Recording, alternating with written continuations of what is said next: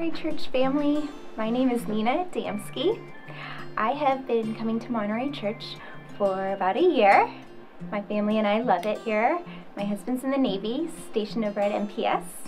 And I want to take this time to share my journey of faith through battling infertility. Early on in our marriage, my husband was ready to have children. And as for me, I had a list of career goals that I wanted to meet. I quieted my flesh, went into prayer, and wanted to try to have children.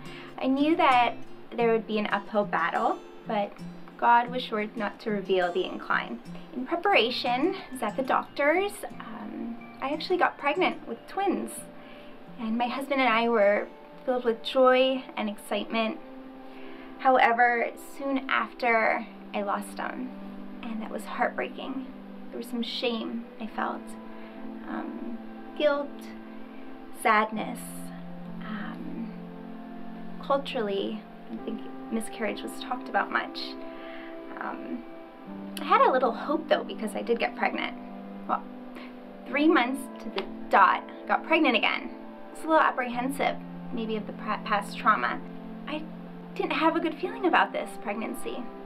Went to the doctor, and it turns out that my pregnancy was developing somewhere else in the body. I was confused and I was angry. I entered a season of lament. It was hard. I went to church. I sat in the back. I cried. I wasn't singing "You're a Good, Good Father." I wasn't marching to the beat of "You're never gonna let me down." I cried a lot. My husband was put his arm around me, and I ugly cried. Turned to the Bible, read about Sarah and Abraham. I said, "Honey, I don't think the Lord's in any rush to give us a baby."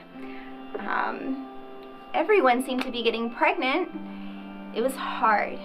I wrestled with the Lord. I probed Him.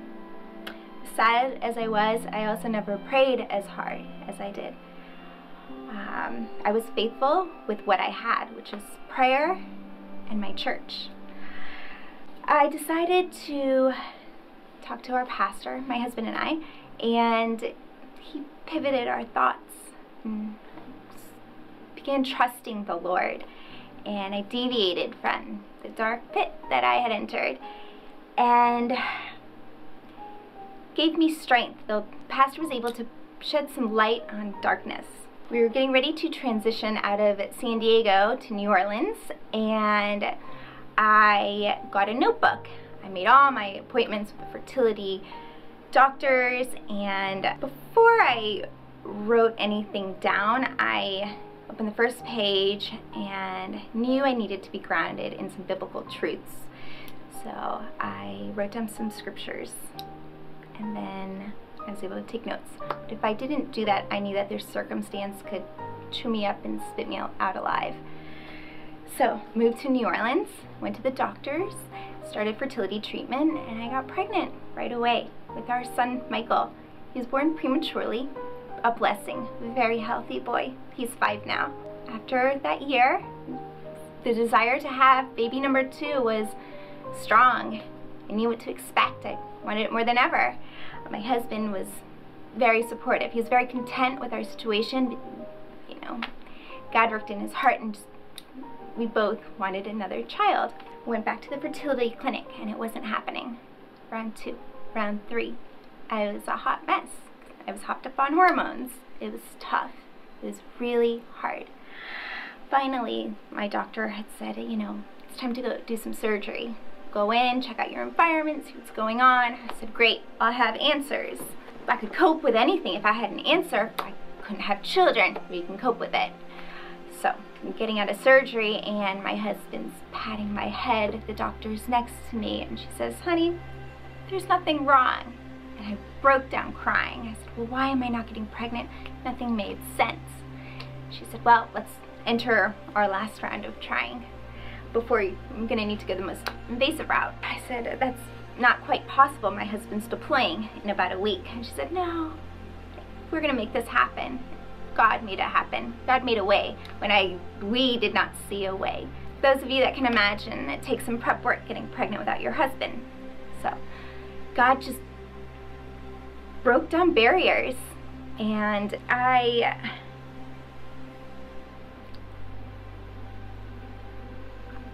one night I had a tough time. My anxiety was high. I was filled with fear and doubt and discouragement. And in that moment, the Lord used my husband to minister to me about surrendering. I put my head down on the pillow at night and I went to sleep at peace. I woke up in the morning and I got a positive. I didn't think God was quite done teaching me a lesson on surrendering and control, as I had a difficult pregnancy with my son, Paul. He was born 3 months early. The pregnancy was just really tough. Lots of bed rest and ambulance trips to the hospital. But God was with it. His hand, sovereign hand, was on us. Paul's a miracle. He's a healthy 3-year-old boy. My husband and I are grateful for how our journey of infertility has shaped our marriage, the way we parent, and most of all, our relationship with Christ. Any of this resonates with you, you're not alone. I want to encourage you, as I did with myself, to be faithful to what you have, which is prayer and the church.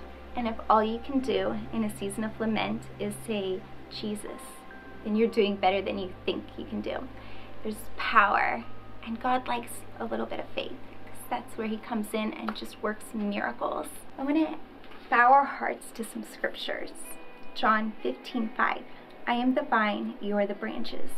If you remain in me, and I in you, you will bear much fruit. Apart from me, you could do nothing. You can do nothing. How close, I wonder? What's that proximity that Christ is to me? The Lord directed me to Isaiah 64:8. But now, O Lord, you are Father. We are the clay, you are our potter. We are all the work of your hand. In the palm of God's hand is where we are. Clay starts in the form of mud. God is there with us, getting dirty, getting messy, molding us. And in that molding and developing process, the clay undergoes some fire in a kiln where it's solidified. And that is where God is working and developing. So take heart. The Lord has you in the palm of his hand. I encourage you to praise him for all he has done, and I challenge you to thank him for all that he is yet to do.